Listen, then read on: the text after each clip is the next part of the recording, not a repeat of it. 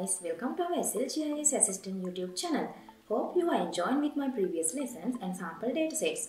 So definitely you should be gain knowledge about editing data, representing data and more data analyzing tools.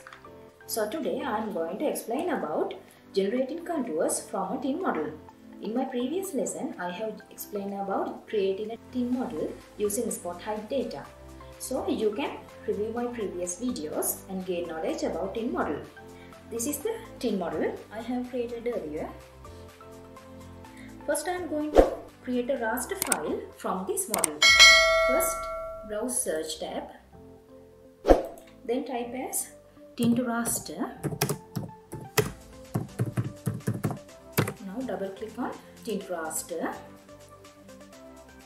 and the input tin should be the tin which we have created earlier. And I am going to change the method as natural neighbors and sampling distance as cell size, then click OK. Now a raster file had been created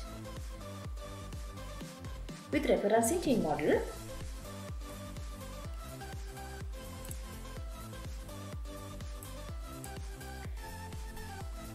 Here you can see the height areas shown in white color. By decreasing the elevation, the color will be dark.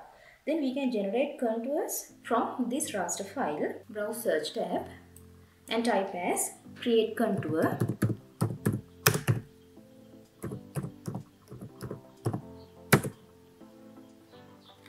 And click on contour 3D analyze tool.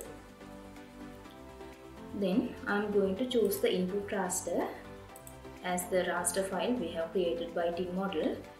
Then the contour interval can be determined as your own wish. I am going to put this as 1. Then click OK.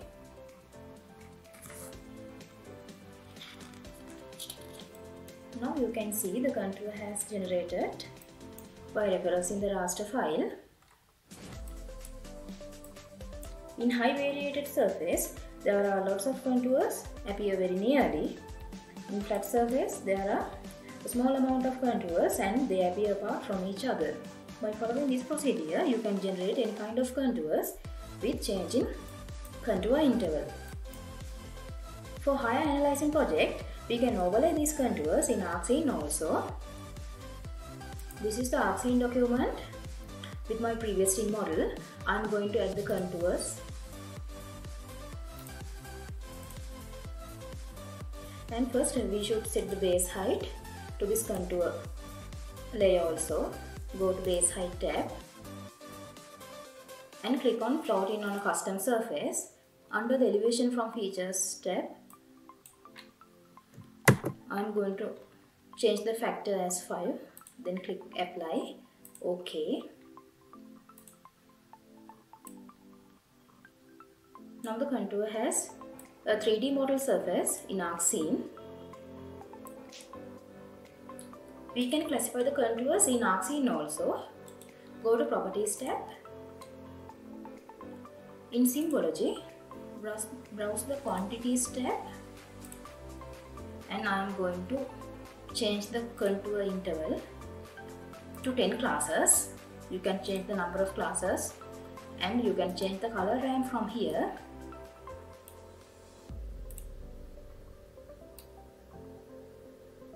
Then click apply. OK. Now you can create a 3D model by using generated contours. We can also add the raster model.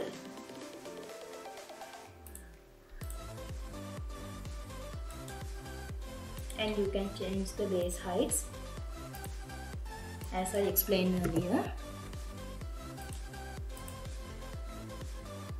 And you can change the color ramp of this raster file also.